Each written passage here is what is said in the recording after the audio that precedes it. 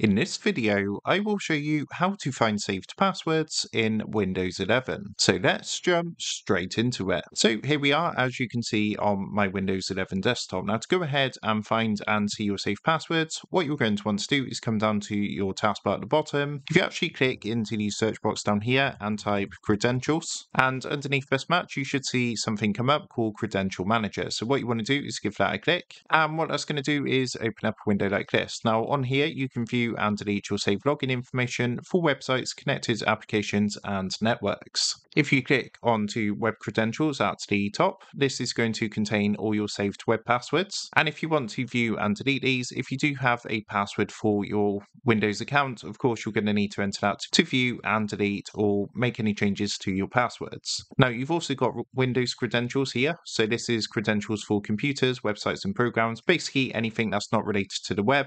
So this would be credentials for like localized programs and apps and things like that. But again, it's the same sort of process. You'll be able to come here to see your saved passwords. So that is how to find saved passwords on Windows 11. With that being said, I hope this quick tutorial did help you out today. And if this did help you out, I would really appreciate it if you was to consider dropping down below the video, leaving a like, and also subscribing to the channel. With that being said, I just want to take a minute to thank you guys for watching this quick tutorial, and I will see you in the next video.